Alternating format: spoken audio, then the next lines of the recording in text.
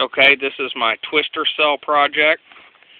Got a 5-cup cell made out of stainless steel sauce cups from Walmart.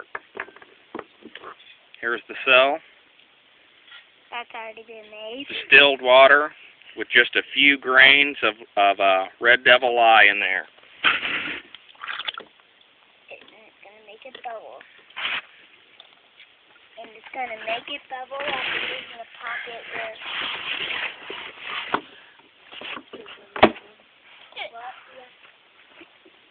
Yeah. I wanted to solve at the creek and for you. I'm like, we know tomorrow. So, trying to adjust the mixture.